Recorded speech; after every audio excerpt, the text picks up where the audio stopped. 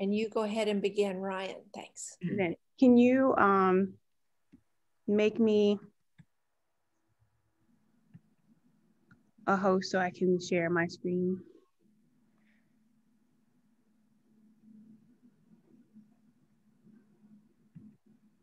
Oh, perfect. Thank you.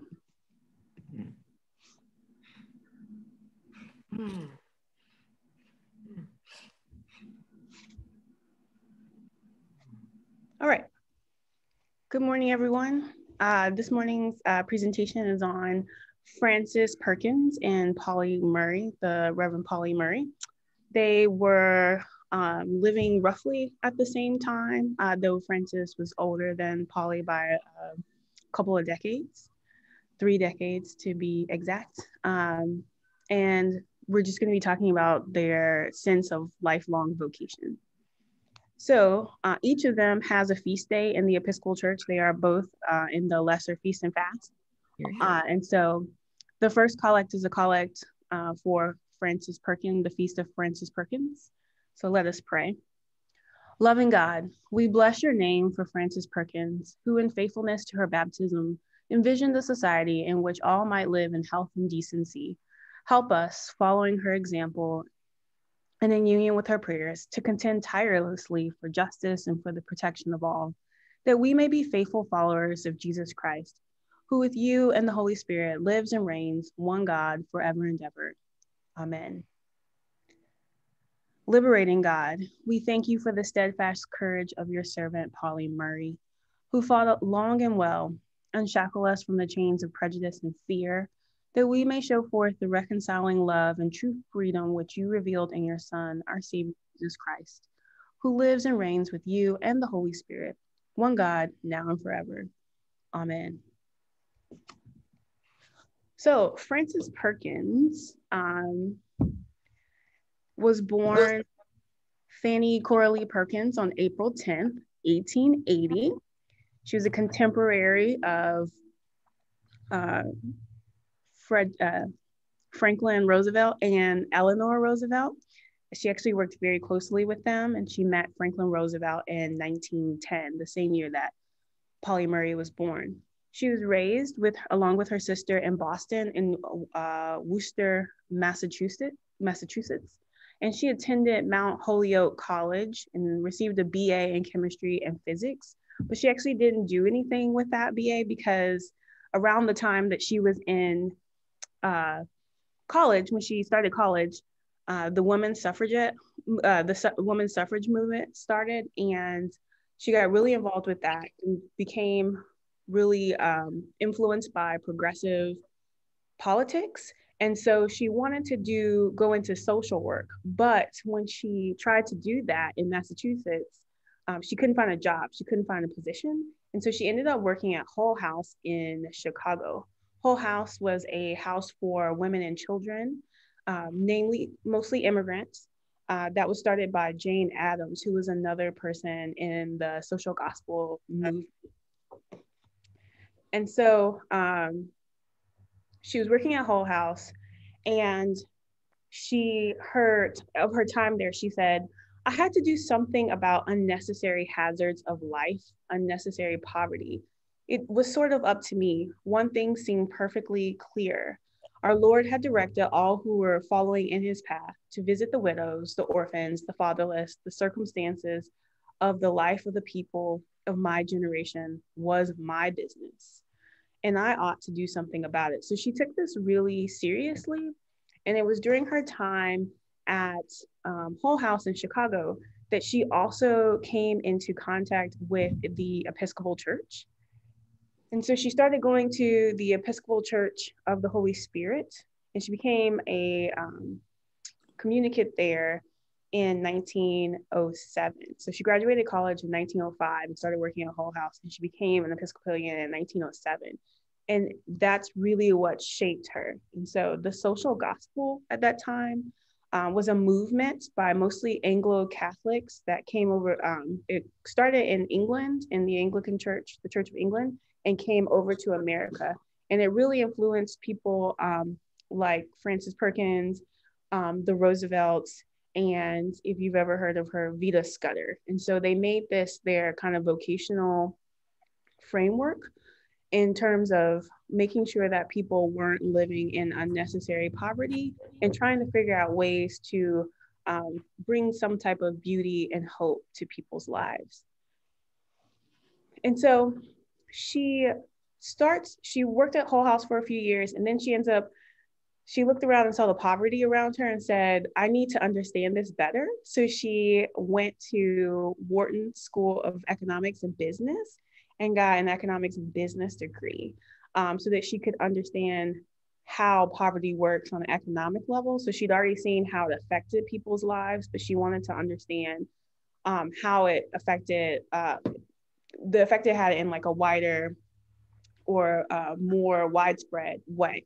And so she went to school, and then when she graduated, she took on a position as the head of the National Consumers League in New York. And while there, she made three things her goal. She pushed for a 54-hour work week because there were no work week limits prior to this. And then she worked to eliminate child labor. That wasn't as successful as she'd hoped, but she already put in place some things, some policies to limit the hours and the kinds of conditions that children could work in. Because at the end of the 19th century and at the beginning of the 20th century, children could work anywhere at any time and in any conditions. And so children were being maimed and severely injured and even dying due to just workplace hazards. And so she really wanted to eliminate that. And then she worked to legitimize labor unions. You know the history of kind of like the United States at this time, the late 19th and early 20th centuries. Monopolies were really big, and so like kind of like those tycoons that were building America, who were building the railway systems and building kind of these car and auto industries. They were also trying to monopolize these industries so that they could make more profits, but that also meant that their workers didn't have a lot of rights. And so people like Frances Perkins really pushed to say laborers have to be able to form unions so that they can protect themselves, and so that they're making money, the company's making money, but also people aren't dying of exhaustion, and people aren't dying because no one's taking the time to put in the resources, the money to make sure that workplaces such as like a coal mine has proper equipment. And so she was really, really affected by a particular workplace issue in New York. So in 1911, the Triangle Shirtwaist Factory had a fire, and 146 people died. Many of them were immigrant women, and there were some children. And they died because as the fire started, the foreman told them to go down fire escapes. But the fire escapes, some of them were really janky. And so they pushed the fire escapes down and they fell. The fire escapes themselves fell, and so they couldn't get down. So a lot of the women started jumping out of windows because they didn't want to be burned alive. But if you jump out of a window from, say, the third or fourth story, you're not guaranteed to land well or to live. And so 146 people died. And Frances Perkins and some other people said, that's just not acceptable. You should be able to go to work and not fear for your life. And so she was on a committee that pushed for an investigation. And in the investigation, really what they found was that if there had been working fire escapes, many of those women would not have died. And so as a result of her work on that investigation, she became the executive director of the Committee on Safety. And she pushed for workplace safety, regular fire drills within workplaces, working fire escapes. And then she also tried to combat wage discrimination, because for women particularly, wage discrimination was a huge issue in the workplace. And so she kind of continued in those types of positions. She took some time off. She got married to a man named Paul Wilson, and she had a daughter. But her husband had lots of mental health issues. And so he was in and out of sanatoriums. And so she was able to continue working, and they really tried to have this like egalitarian relationship. So while many women of her class at the time weren't people who went into work, and definitely weren't working in politics or heading offices, she was, for a variety of reasons. But in 1932, Franklin Roosevelt, who she'd known since 1910, was elected president. And he named Frances Perkins to his cabinet. And she became the first woman ever to serve on a presidential cabinet. And she became the U.S. Secretary for Labor, the Labor Secretary here. And as you know, in 1932, the United States, we were in the midst of a really bad depression, the Great Depression. And so his inaugural speech was all about, and his campaign was all about, we are going to get the economy going again. We're going to make sure that people can eat. We're going to make sure that people have jobs. And so obviously, because he was the president, FDR gets a lot of credit for the formation and execution of the New Deal. But actually, as the labor secretary, Frances Perkins is the person who brought a lot of the programs that FDR pushed for. She brought them to his attention. And so what she came to him with a plan. And she said, listen, this is what we need to do. We need to have a 40-hour work week. We need to end child labor. And the way she said this was, if children aren't working and they're in school, guess who gets a job? Guess who gets to replace them for that job? Adults who need the income. And then she pushed for unemployment benefits, the unemployment insurance that we have today for those who lose their jobs. It was her idea to do that. And then she also pushed for social security. And this one in particular, she pushed for because she thought of the scriptural example and mandate to take care of widows and children. And so she said, listen, people die, men die, they get hurt in the workplace, and then their wives and their children are no income, no way to take care of themselves. And this is not appropriate. And also, as older women aren't going into the workplace after their husbands die, and they're not getting a pension. And so that's not okay. And so she pushed that, and he pushed back on a lot of this initially and said, no one's going to approve this. This is scary, and this is going to cost a lot of money. And she said, yes, but this is how we take care of our people. And so some of the kind of like what they call the alphabet soup of the New Deal, her direct influence, the things she directly influenced were the Works Progress Administration, the WPA, which Pauli Murray worked with for a while. The Civilian Conservation Corps, the reason that we have such beautiful state parks and national parks was because of the Civilian Conservation Corps working to create those parks. And the Fair Labor Act.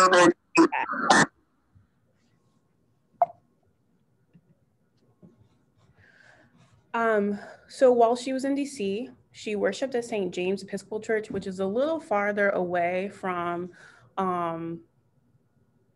the National Mall, but she wanted to worship at an Anglo-Catholic church. She was very influenced by Anglo-Catholicism because of their commitment to the social gospel. So the rector there, Alfred Q. Plank, encouraged her to take a retreat in Maryland with the Society of All Saints Sisters of the Poor. It's an Anglican religious order. And she liked it so much that she kept going back, and she eventually became an associate of the convent and wore a white cap to indicate that she was an associate while she was visiting, which was pretty frequent. She went multiple times a year. And her faith was a guiding principle of her work. It enabled her to do her work in what she believed was a faithful way. And that was in turn, and that entailed taking care of laborers, making sure that people had jobs. And then while they were at those jobs, they could be safe and get a fair wage. And then In an interview, she was interviewed a lot. She was on the cover of Time in 1933, right after the inauguration, because she was the first woman to serve on the cabinet. And in an interview, she said that she wished for a society in which people of all kinds of faiths who believed in God could cooperate. So she often said, you know, if Catholics want to work with me, I'll work with them. If Baptists want to work with me, I'll work with them. If Jews want to work with me, I'll work with them. Whoever wants to work with me to do this work of taking care of laborers and the laboring class, I will work with them and I will cooperate with them, because this isn't about one faith over many. This isn't about a society, a Christian society. It's about a society that can take care of its people. Um, so she lived out her vocation through a very political and upfront and public career, but she didn't actually openly talk about her faith. She, unlike FDR, who would often say, you know, who would often use couch his speeches in biblical language or talk about being an Episcopalian or a Christian as a way of making his point. She didn't do that. And she didn't do that not because she was ashamed of her faith, but because she thought that God made each person as unique and that their faith and their faith practice reflected that uniqueness as much as anything else about them, and as much as their interests, as much as their appearance. And so she never wanted to make someone feel that they couldn't work with her or that their viewpoint wasn't valid. She wanted everyone to bring whatever faith was pushing them into public work to feel like they could do that. And so in the 1920s and 30s, I think that was a really that was, you know, kind of unknown or unseen at the time. And so she was very shaped by being an Episcopalian, and she allowed that to kind of suffuse her work. She retired in 1945. She was no longer the labor secretary, namely because FDR died in 1945, in April 1945. But then she worked under Harry S. Truman. He asked her to head up a committee on labor, and so she did that. And then she taught labor and government classes at a local college in New York until she died. And so she died May 14th, 1965, and her feast day is May 13th in the church. So that's Frances Perkins. Anna Pauline, who we know as Pauli Murray, was born 30 years after Frances Perkins in 1910, November 20th, 1910, and she was born in Baltimore, Maryland. She was raised, however, by her maternal grandparents in Durham, North Carolina, and she was raised Episcopalian. Her family was a family of faithful Episcopalians pretty much from the start. And she graduated from Hunter College in New York in 1933. So as Frances Perkins was becoming the labor secretary, Pauli Murray was graduating from college, and like so many millions of other people, for a job that didn't exist. And so she or they started working for the WPA. Pauli traveled extensively up and down the Eastern coast, and she was in Virginia traveling with a friend, and she experienced some racial segregation at a lunch counter and then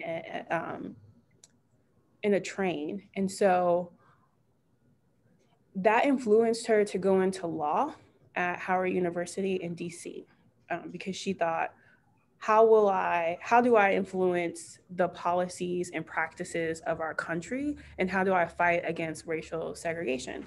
And so she entered the law program at Howard University in DC. She was the only woman in her class. And the first day of her class, one of her law professors said, I have no idea why a woman would want to study law and join a law program. And this really angered Pauli. And so Pauli decided to become the top student in the class. And so in several papers, she explored the intersection of racism and sexism. And she coined the term Jane Crow to indicate that people who are living at the intersection of being a woman and being Black experience at least two types of discrimination. They experience racism by virtue of being Black, but they also experience sexism even within their racial group.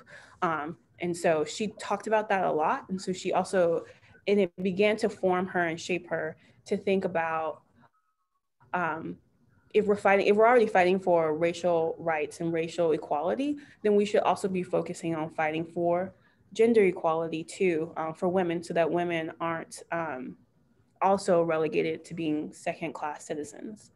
So she wrote a paper noting the consequences of Plessy v. Ferguson. Plessy v. Ferguson was a Supreme Court case in the late 1800s regarding train travel between the South and the North. And so a man, Plessy, got onto a train in the North. And when he got to the South, he had to move to a separate car. And so the ruling of that was separate but equal is fine. That's constitutional, as long as there are equal amenities, then segregation is fine. And what Pauli wrote a paper about was this study that separate is not equal, and it's actually detrimental and unconstitutional. It's detrimental to the spiritual, social, and mental well-being of the class, of each class, but particularly of the kind of second class, so of Black people, of people of color who are experiencing racial segregation. And so her teachers pushed back against that and said, we think you're wrong. And we actually think, she said she thought Plessy v. Ferguson would be overturned within 10 years. She actually made a bet with her professor, her law school professor. And I'll tell you how that bet went in a second. So she graduated at the top of her class. And at the time, students who graduated at the top of their class from law school at Howard University were offered the chance to do postgraduate studies at Harvard University. But because she was a woman, Harvard said, no, thank you. So she couldn't do that. She did end up studying at Barnard College, but not at Harvard. So she spent some time working with the WPA, the Works Progress Administration, the Civilian Conservation Corps, CCC, and she saw firsthand how segregated and unequal the camps were. And she wrote to FDR several times. And she was not very kind or necessarily polite in her letters to him, her correspondence with him. And he did not write back, but she kept writing. And so Eleanor Roosevelt was like, who is this young person writing to us to kind of call my husband to task? And so she actually struck up a friendship with Eleanor Roosevelt that lasted until Eleanor Roosevelt died in the early 60s. She worked after Pauli graduated from Howard. She worked for the NAACP. And in 1954, the Supreme Court took the case of Brown versus the Board of Education of Topeka, Kansas. And Thurgood Marshall takes Pauli's paper from law school talking about how detrimental and unconstitutional separate but equal laws were, and uses that to build his case against separate but equal policies. He doesn't cite Pauli in this, does not acknowledge where he got this idea. But as we know, Brown v. Board overturns the separate but equal policy and says that that's not constitutional. Separate is not equal, and that segregation can't stand anymore, particularly in schools, but really it makes way for segregation to end. And so Pauli sees her law professor a few years later and he says, I owe you some money because I lost this bet. It was overturned. And how did you even know? And Pauli's like, because I pay attention. I pay attention to people. I study people, and I know the law, and I know what's good. I can see where the law is going. And so after that, Pauli starts really leaning into women's rights. She always works with CORE in Atlanta, which is a part of what Martin Luther King Jr. was doing in the South, but Pauli was also appointed by JFK to the Presidential Committee on the Status of Women in 1961. And as a part of that, submits a proposal arguing that the 14th Amendment actually covers sex discrimination, or gender discrimination is how we'd say it now, in addition to racial discrimination. So Pauli says the 14th Amendment forbids discrimination based on gender in the same way that it forbids racial discrimination. And so we need to look at that. And so in 1967, she and another woman, I can't remember her first name, I think Gloria Kenyon, they present a case to the Fifth Circuit of Appeals, White versus Cook, and they make the argument that women have the right to serve on juries, and that's a successful argument. So women win the right to serve on juries.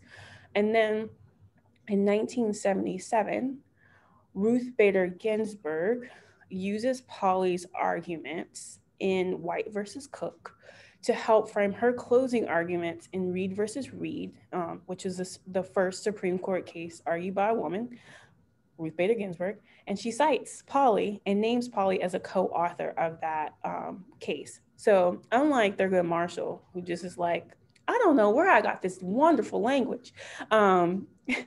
Ruth Bader Ginsburg says, I know exactly where I got this language. I know exactly where I got the idea for this argument. It's Pauli Murray. And so Pauli ends up being really influential. A lot of our laws that came out in the late 60s and the 70s and 80s regarding race, gender, and sexuality actually came about by people going into the legal annals and pulling out papers and arguments that Pauli Murray wrote, and using that as a way of framing their own arguments. And so if you're a woman and you have a job and you get paid a decent amount of money, you have Pauli Murray to thank for that. Pauli Murray was a teacher. So Pauli taught at Benedict College and then Brandeis, and mostly taught law, but also introduced African-American and women's studies classes into the university system. And then in 1973, at the age of 63 years old, Pauli entered General Theological Seminary and said, I've had this great life, this great vocation of seeking justice, but I want to do some different type of justice seeking, and I want to do it in the church. And so in 1976, Pauli was ordained to the diaconate, and then in 1977 was ordained a priest, and was the first African-American woman, or also the first gender non-conforming person, because Pauli often did not always claim the identity of woman, to be ordained a priest in the Episcopal Church. And Pauli based her ministry with the same vocational focus that she based her law and teaching vocations, reconciliation,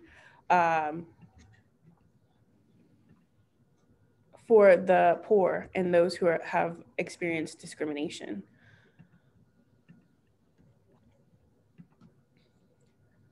Pauli died on July 1st, 1985 of pancreatic cancer, and her feast day, or Pauli's feast day, is July 1st.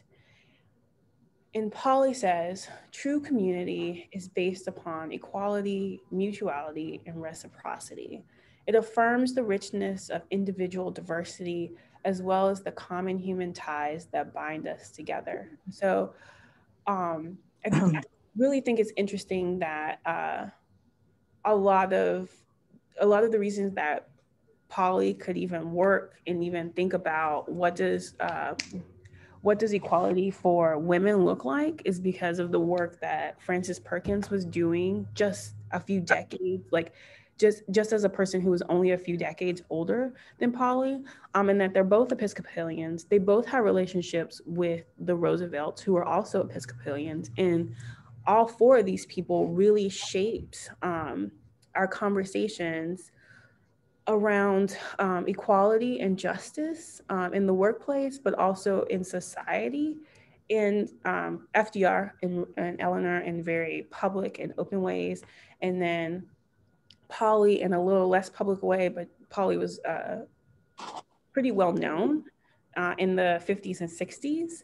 And then Frances Perkins in more quiet ways, but all of them really allowed their faith and their faith practice as Episcopalians to push them into this idea that people need to have there needs to be equality, and that if you are a person who's experiencing discrimination, that's on the larger society to try to come to terms with and take some accountability about, and then to try to fix that together, that this is something that we're all responsible for. And I just think that's really important and amazing work that they did. So I wonder if anyone has any questions or